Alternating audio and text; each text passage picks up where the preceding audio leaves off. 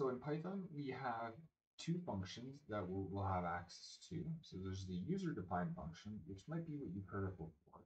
And this is a function where we're going to be able to give it a name.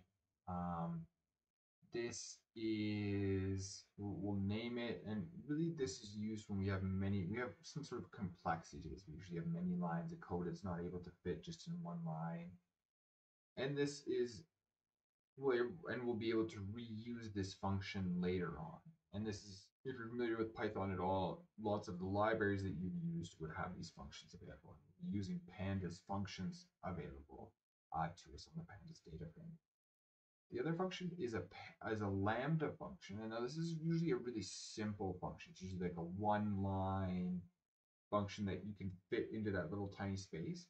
Now, what it doesn't have a name. It's called an anonymous function, so there's no name to this. And the thing with this is we're not able to reuse this again. There's no way to say, hey, use this again, because it doesn't know.